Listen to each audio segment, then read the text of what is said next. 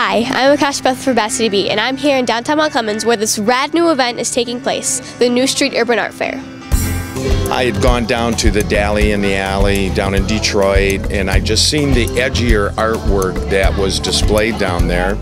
We also went to the Rust Belt in Ferndale, and we thought that this would be a great opportunity to try to bring that type of craftsmanship and artwork over onto this side of the area, which I don't think this part of this area has really seen this kind of artwork where it's more out of the box type of thinking and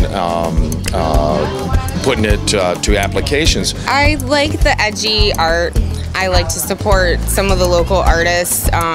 You don't normally see all this stuff in the malls and the local shops and stuff. I'm an artist myself, so I have always been an artist since I was a kid. I always colored. I watched my dad actually color. I would make him color in my coloring book, and I would sit and watch him color. I did have an art teacher in high school, Jean, and she inspired me a whole lot. She was an amazing artist. She's a beautiful person, and she was the one that sparked my interest, you know, for everything. I think I create all kinds of stuff, and she was the one that kind of led me the way.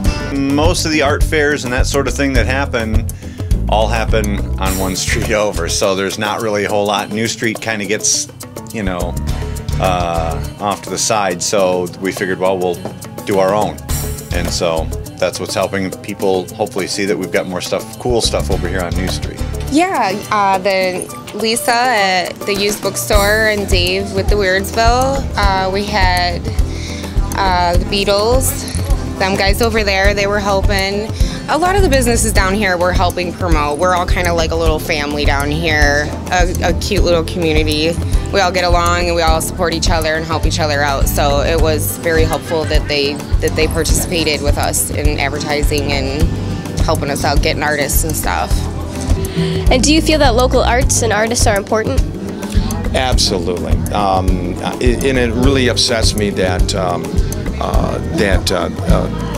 the schools, those programs are the ones that are cut first out of their budgets, and that is something that shouldn't be cut out of the schools. That gives the kids an opportunity to express themselves. I do. I feel that supporting them is very important. It's good for the kids because it helps with their creativity and know that it's something possible out there for them. And art's becoming pretty popular these days, I believe. Being different is very important. And I instill that in my kids to always be different. Not only was I a spectator during the New Street Urban Art Fair, but I was also a vendor selling my own artwork. And from a vendor's point of view, I thought the art fair was super cool. I had a lot of fun and met some really cool artists and musicians, and I would definitely want to do it again. Oh, absolutely. I plan on doing it again. We want to do it again next year, and we're going to, you know, because Mount Clemens has a lot of things going on, because summers are short here in Michigan, so, and I've always been the type of person that felt that something should be going on down here every weekend because the summers are so short. If you go down to Detroit, every weekend there's an event happening down there.